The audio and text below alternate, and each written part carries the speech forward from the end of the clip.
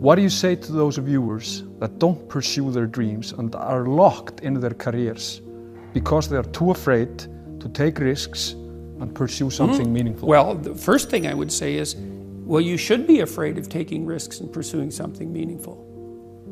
But you should be more afraid of staying where you are if it's making you miserable. Think about it though. Life is all about taking risks. The bigger the risk, the bigger the reward. So it all depends on the size reward you need in life, man. But those are my thoughts.